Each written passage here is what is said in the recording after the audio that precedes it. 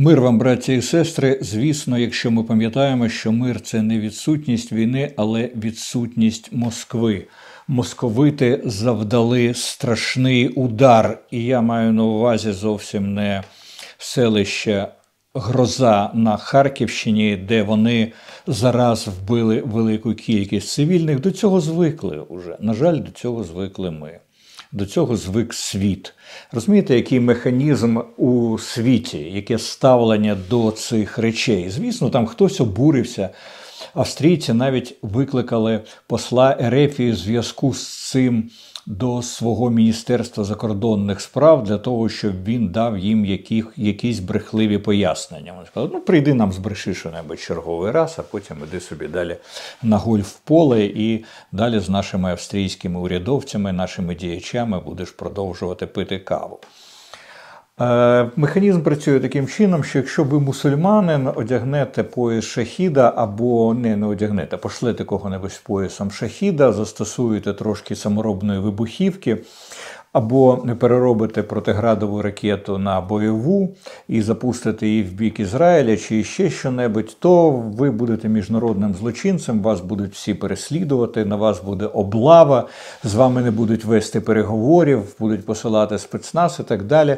Але якщо ви не мусульманин, якщо ви, наприклад, для прикладу Путін, і якщо вб'єте ви кількасот тисяч людей, не за допомогою поясів шахіда, не за допомогою саморобної вибухівки, за допомогою артилерії, за допомогою крилатих ракет, за допомогою балістичних ракет, за допомогою авіації, керованих авіабомб і так далі, то ви не будете міжнародним терористом. Тобто вас не оголосять міжнародним терористом, вас будуть схиляти до переговорів і до поступок.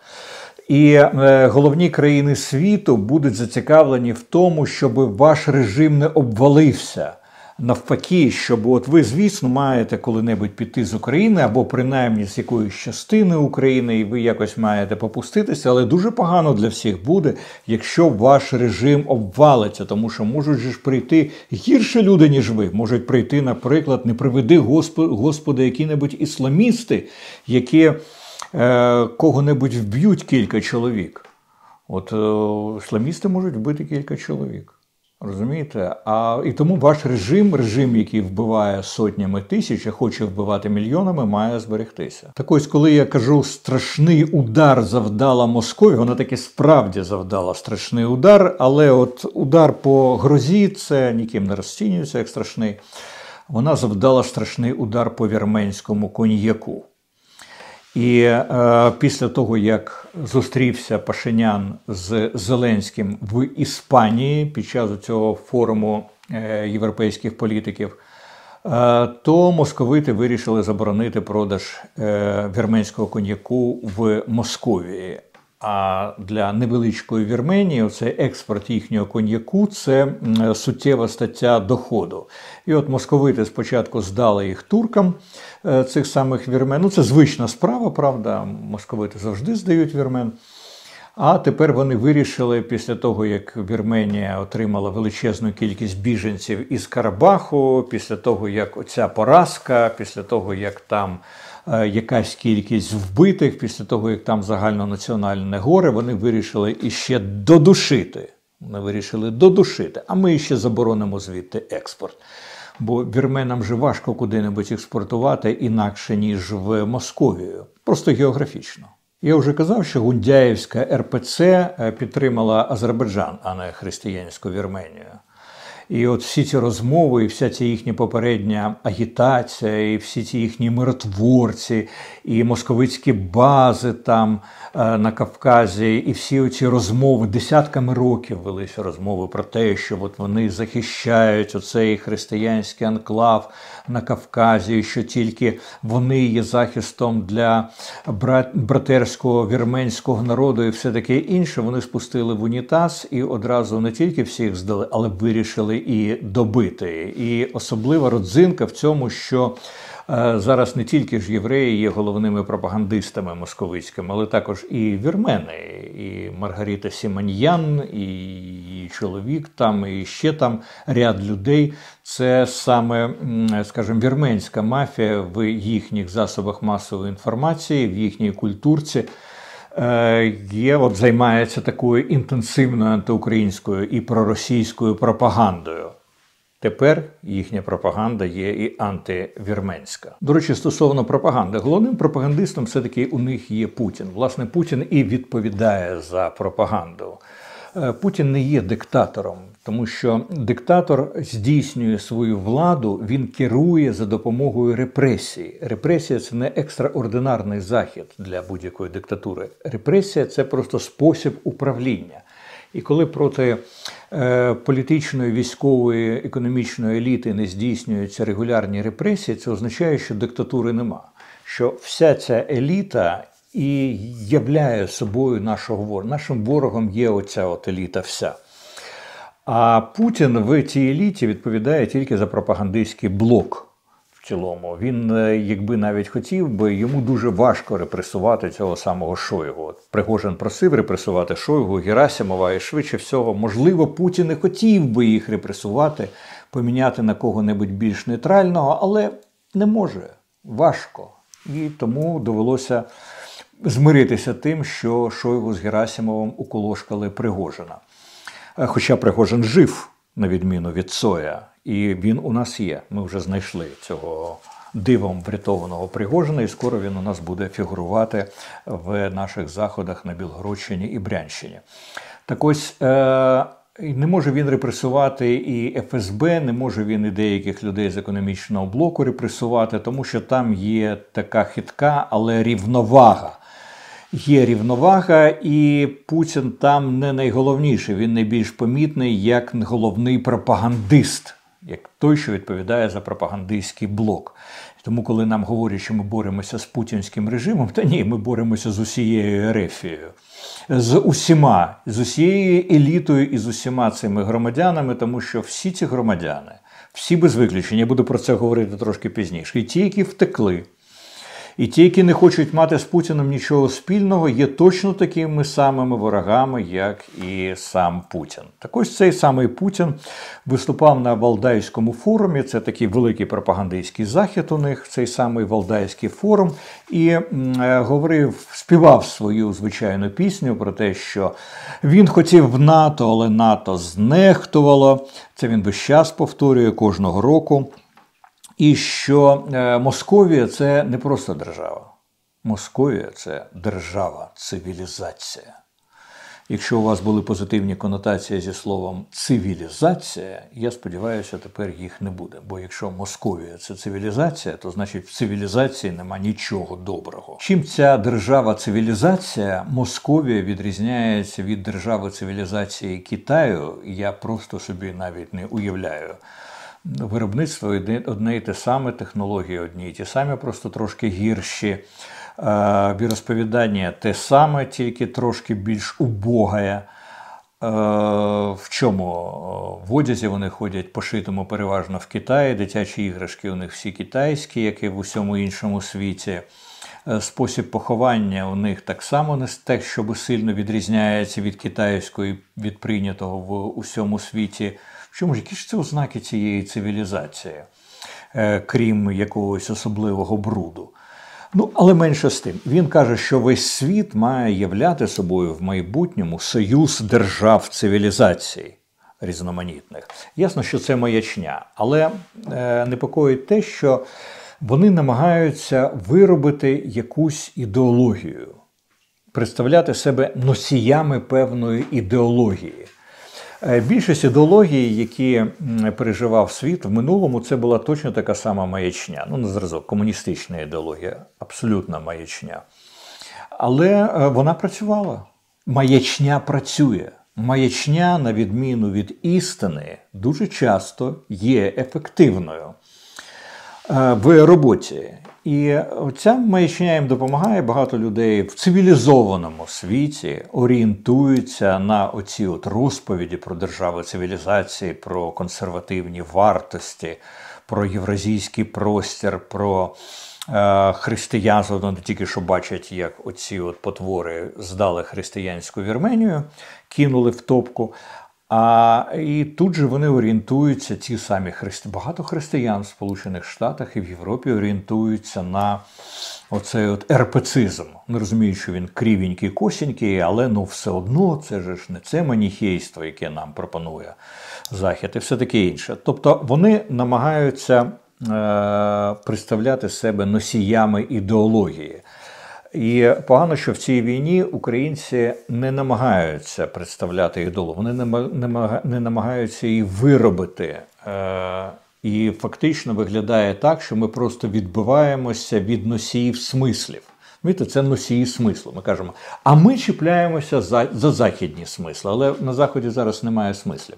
В цьому проблема. Саме тому Захід зараз просідає, саме тому він такий невідпорний до зовнішніх загроз, саме тому він не експансивний, саме тому які цінності Заходу такі, цінності споживання, цінності Мікі Мауса, цінності пенсійного забезпечення і якоїсь там реформи, це все просто технологічні речі, які потрібні.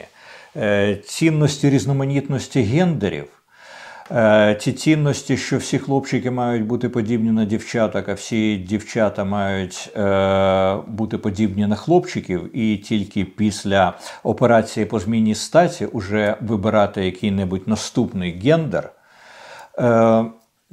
це не цінності, це просто сміття. І от ми оце сміття, яке накопичилося і яке все ніяк не можуть вимести з теренів західної цивілізації, намагаємося в кращому випадку якось протиставити оці маячні, московицькі маячні, а так не буває. Так не буває. Так от я хочу вам сказати, браття і сестри, що єдині живі смисли, які залишилися в світі, це смисли релігійні. І тільки релігійні смисли ми можемо протиставляти. Оцій злобі і брехні можна протиставляти істину. Так от істина – це Христос. І ще на цьому Валдаї Путін хвалився вундерваффе. Ви знаєте, що має бути дивозброя, якою можна перемогти весь світ. І це такий у них є бурєвєснік. Це крилата дозвукова ракета з ядерним двигуном. Американці від чогось подібного відмовилися іще у 80-х роках. Вони теж замислювалися над ракетами з ядерним двигуном і навіть випробовували, але там був скандал, тому що це летючий Чорнобиль, вона по шляху цієї ракети залишає за собою величезну кількість радіоактивних опадів. Коротше кажучи, це мрак повний.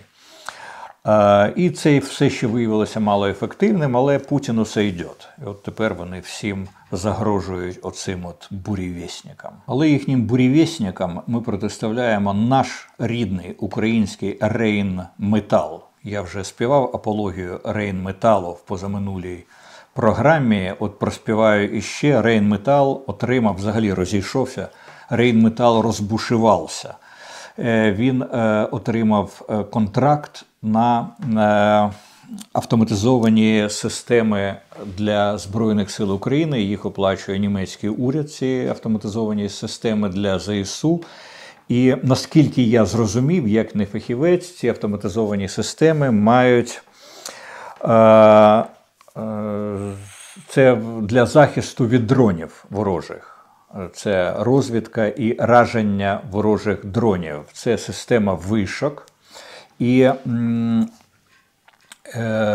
на цих вишках спеціальні устаткування, які, скажімо, ловлять інформацію про дрони і мають можливість їх вразити, ці самі дрони.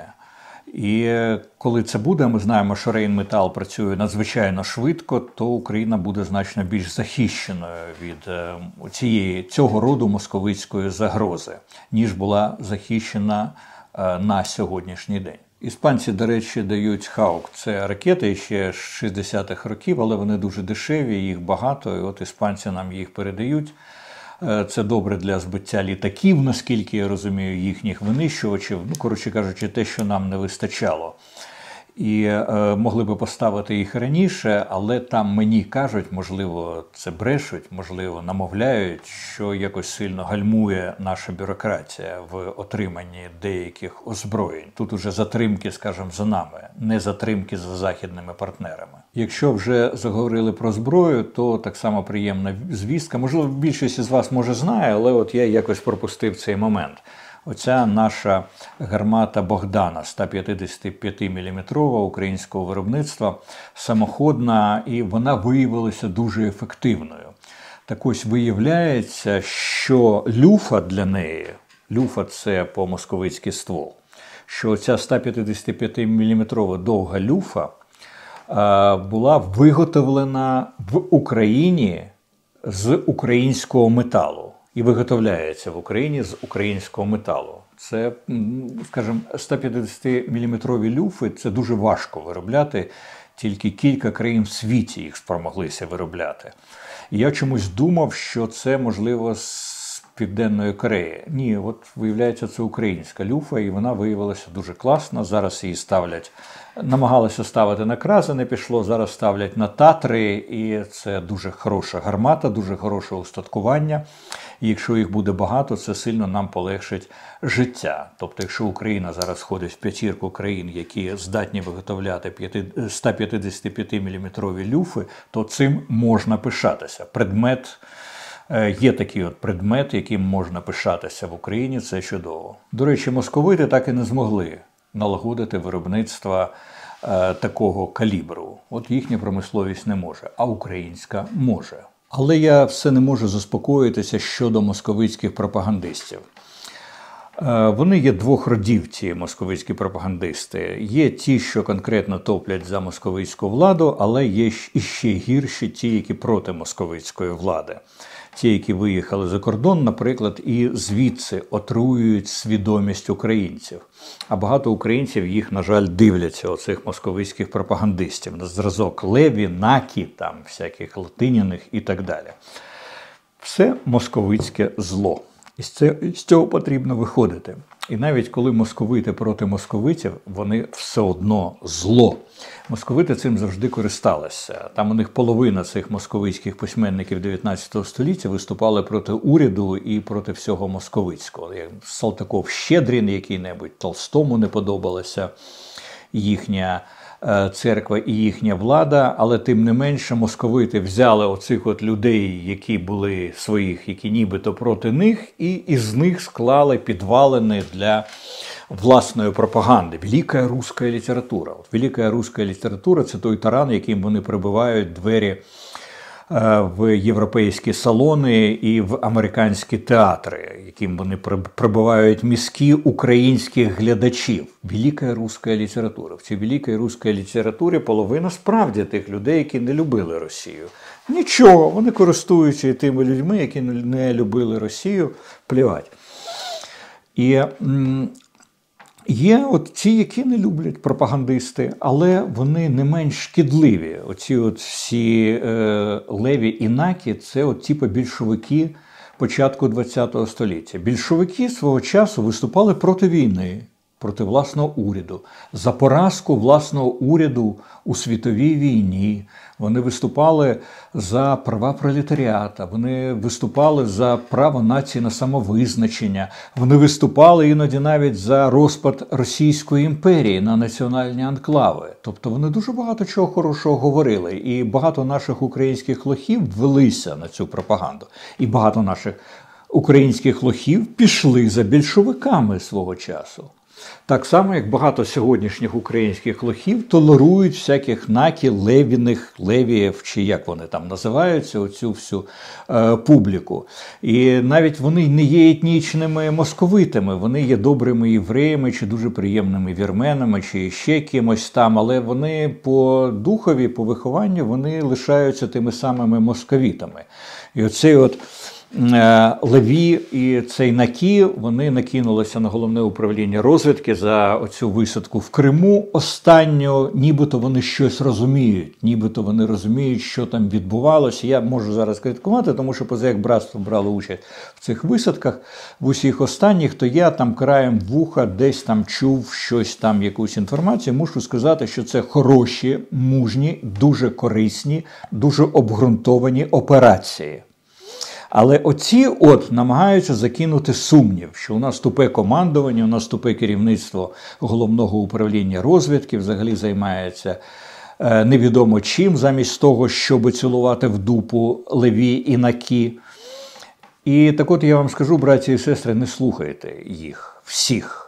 Вони брешуть навіть тоді, коли говорять правду. А особливо вони брешуть, коли брешуть. А стосовно головного управління розвідки, вони брешуть. І всю аргументацію, навіщо і що, навіщо ці атаки на Крим, і вся ця діяльність в Чорному морі, я в позаминулій програмі викладав. Подивіться, якщо не бачили, я не хочу зараз повторювати. Єдині громадяни чи колишні громадяни Ерефії, з якими можна мати справу, це ліца кавказької національності. Щоб бачити, що людина не чеченець, не аварець, не лакець, не лізгін, не черкес, от просто не маєте з нею справи. Взагалі не читайте і не слухайте нічого рускоязичного. Ну хіба що сайт Кавказ-центр. І деякі ютуб-канали, на які я вам уже вказував, і які ведуть наші кавказькі брати. Зокрема, і ютуб-канал Джебраїла Мірзоєва. Мені тут постійно наші брати і сестри, деякі із тих, хто дивляться, особливо ті, які живуть в Сполучених Штатах і вважають, що вони розбираються в американській політиці за фактом свого проживання. Братці, отут у нас багато українців мешкає в Україні, ніфіга не розуміє в українській політиці. Те, що ви мешкаєте в Сполучених Штатах і прочитали 4 газети, це не означає, що ви в чомусь там розбираєтеся. Ви ні в чому там не розбираєтеся, і тому слухайте мене, не слухайте там оцих всяких ваших американських цих. Трамп – агент демократів. От ви всі кажете, Трамп хороший, Байден і демократи погані. Чомусь так, це така любов до Трампа. Я просто дивуюся, звідки така любов до Трампа? Звідки така любов до республіканців взагалі? Ну, Бог з ним, ви можете любити кого завгодно. Любов зла полюбиш і козла. Але до Трампа, він не симпатичний, у нього криві ноги. Він агент демократів. Дивіться, демократи як хочуть рулюють весь час республіканцями. Хочуть, знімають республіканських спікерів Нижньої палати Конгресу. От зараз від них буде залежати призначення нового спікера. Трамп – це мрія для Байдена, щоб саме він від республіканців був його конкурентом на президентських виборах. Бо будь-кому іншому він програє, тому Трампа вони зараз викохують, виховують, піднімають. Навколо нього творять скандали, необхідні для виборчої кампанії, щоб саме Трамп був. Тому що зрозуміло, що Байден програє кожному, окрім Трампа. Трамп – агент демократів просто-напросто, всі останні роки. І тому, якщо вам подобається Трамп, а не подобаються демократи, то у вас когнітивний дисонанс. Це одне і те саме. Але коли я кажу «Америка», то в моїй асоціативній уяві спливають не портрет Трампа, і навіть не Байдена, і не якихось інших діячів, і навіть не Ален Маск, а в моїй уяві спливають такі образи, те, що ви зараз бачите на екрані. Це Алекс Кобурн на псевдо Хрест. Він був в дитинстві усиновлений американською сім'єю і виховувався в Сполучених Штатах. Це українець, який з дитинства в Сполучених Штатах і там виховувався, але коли почалася Велика війна, він одразу прибув до України в складі невеличкої групки морських котиків, які спеціалізувалися на тактичній медицині. І випадково познайомився з Марусею Звіробій. Власне, Маруся Звіробій нам про нього і розказала. І ще тоді, коли бої велися на Київщині, в перші дні цих боїв, і він допомагав теробороні, вона із цієї групи, цих американців, морських котиків, де і він входив, оцей Алекс Кобурн, Хрест, вона зробила стаб-пункт для там якоїсь відділу тероборони. І потім за 3 дня виявилося, що цей стаб-пункт злиняв.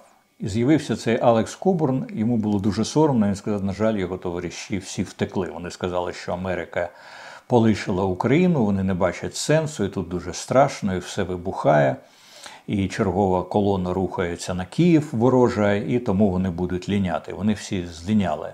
А я сказав цей Алекс, я буду захищати Україну до останнього. І він захищав Україну до останнього. І потім він перейшов в десантно-штурмові війська. Потім якось його там і ще деяких добрих людей перевели до 46-ї бригади, де він став командиром штурмової групи. І як командир штурмової групи під час чергового штурму, буквально вчора чи позавчора, він загинув. Він загинув в бою. Здобув вічне життя в бою. Для нас це особливо цікаво, що він християнин. Це ревний християнин, який служив Богу, а не тільки нації на цій війні. Що цікаво, каже Маруся Звіробій, вона, на жаль, не вірить, вона не віруюча, але каже, що завжди, коли вона стикається з християнами, то проникається до них довірою особливою і по досвіду, а досвід у неї великий, вже 10-літній досвід війни, каже, що зазвичай це дуже сумлінні, дуже хоробрі люди. Якщо вони от віддаються справі, вони віддаються на 100%, от повністю. Але, каже, це стосується українських християн. От з американськими вона зіткнулася тільки один раз, і ці що морські котики, вони були теж з якоїсь християнської групи. Але, каже, от вони поплили одразу. А українські кажуть, що це чудово. І мені дуже приємно це чути про українських християн, тому що «Братство» – це християнський батальйон. І для нас питання віросповідання дуже важливі в нашому батальйоні. І знову ж таки нагадую вам, що якщо ви маєте мужність в серці, якщо ви маєте віру в Бога, то вам до нас. Я думаю, що українці повинні поступово із батальйону Бога стати армією Бога. І тому ми зараз добираємо людей, це дуже важливо, добираємо добрих християн, які готові брати участь в небезпечних диверсійних операціях, в тому числі в тилу ворога і на незвичайних театрах бойових дій. І, браття, помоліться сьогодні перед сном за Алекса Кобурна, за нашого брата Христа. Він був одним з кращих на цій війні.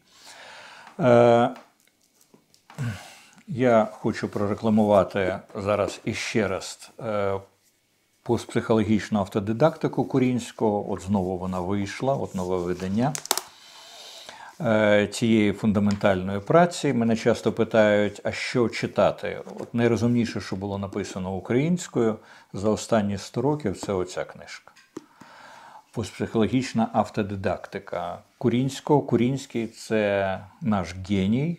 І знайдіть цю книжку, її легко знайти, придбати через інтернет. І, будь ласка, купляйте. Це саміт-книга видає ці книжки Курінського. І, будь ласка, візьміть, це для вас і ваших дітей дуже потрібно. Якщо ви хочете розвиватися, якщо ви хочете бути ефективною людиною в 21 столітті, українці мають бути ефективними людьми, найефективнішими людьми у 21 столітті, то ви без цього не обійдетеся просто. Це дуже важливо. На Неоплатонівській академії є невеличкий вебінар, до речі, який допомагає війти, як вступ до автодидактики Курінського. Поцікавтеся, до речі, зайдіть на сайт Неоплатонівської академії в розділ «Вебінари». Ну і заодно ще і прорекламую, я це вже робив, але іще раз, це свою книжку «Ніч», це видання «Залізний тато», тут зібрано кілька п'єс. 6 п'єс в цій книжці, це нова українська драматургія, в тому числі тут є і та п'єса, яка буде гратися 8 числа в культтеатрі це п'єса «Після». Це п'єса «Після». Там і інші п'єси зараз, інші вистави за моїми п'єсами готуються до постановки. Зокрема, п'єса «Взводний опорний пункт» і вистава «Щі», «Штучний інтелект». І варто подивитися. По-перше, вона весело написана, а по-друге, це одна з останніх п'єс в історії світової літератури, яка написана без використання штучного інтелекту.